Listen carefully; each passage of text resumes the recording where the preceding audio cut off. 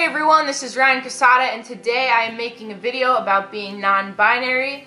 I don't identify as non-binary, but I do relate to it, and I wanted to make more videos on my channel because people are asking a lot of questions about it. I'm here with Courtney, who is going to talk about the experience of being non-binary. Hi, my name's Courtney Kazee. I'm 19 years old, and I live in Southern Virginia. Question 1, how do you identify? I identify as non-binary trans, and for me, both of those terms are very important for me to express how I experience my gender. Question 2, what pronouns do you use, and do all non-binary people use those pronouns? My pronouns are they, them, but sometimes I'm okay with he, him. Most of the time, just stick with they, them. No, not all non-binary people use they, them, and I feel like it's insane to see so many people trying to invalidate people of non-binary identities because they don't use they, them. And people claim, oh, it's not non-binary, they don't use they, them, so they're not real. They're just faking it. They're just special snowflakes. And it's not true. We all are comfortable with different things. And so just because some non-binary people are comfortable with they, them doesn't mean that all non-binary people have to use those pronouns. Question 3, what do you wish the world would know about non-binary people? I think the biggest thing I wish the world knew about non-binary identities is that it's non-binary identities. There are so many identities on the non-binary spectrum, such as gender fluid, gender flux, all of these different gender identities that fall under non-binary, and we all experience gender differently.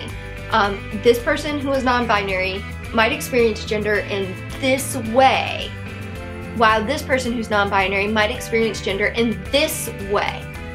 It does not make this person less valid or this person less valid, because there are so many ways that you can experience your gender, and it's all about how you feel comfortable. Question 4, as a trans man, I experience gender dysphoria. Sometimes I experienced it more when I was younger before I had top surgery and stuff.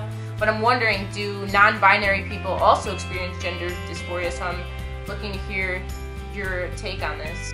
Some non-binary people do experience gender dysphoria, while some don't.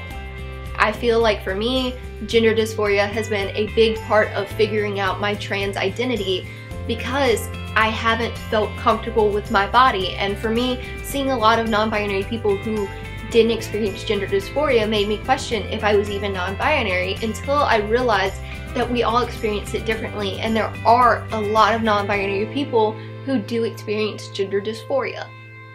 It's the reason I use a binder. It's the reason that I'm not comfortable with she and her. It's the reason that for a long time I did some crazy things to avoid my gender dysphoria.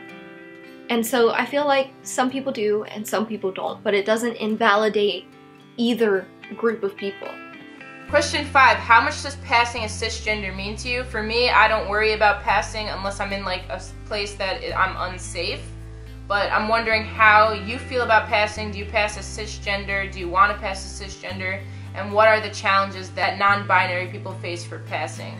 Passing as cisgender for me is a lot more of a strategy for survival. I live in a rural area in Southern Virginia and in the Bible Belt, and there are a lot of people who just don't agree with non-binary identities and trans people in general. I live very close to North Carolina, which is an area that tries to make trans people not be able to go to the bathroom where they identify. So moving away from that, for me, passing as cis is a huge strategy of survival and avoiding discrimination, bullying, and possible violence. Question 7. My biggest challenge with being non-binary and trying to pass as cis is that I'm not cis, if that makes sense. I guess what I'm trying to say is, in order to be true to myself, I have to lie to society. But in order to pass as cis, I have to be lying to myself. And for me, it just makes me really uncomfortable trying to decide whether I should be myself or if I should try to pass so that I don't get beaten up today. And I think that that's the biggest challenge I face. I'm definitely an androgynous, masculine person who likes to wear makeup, and you can't dress as a guy and wear makeup without facing some kind of discrimination or bullying or violence or hate. So that's my biggest problem. Alright, thank you so much for watching this video. Peace!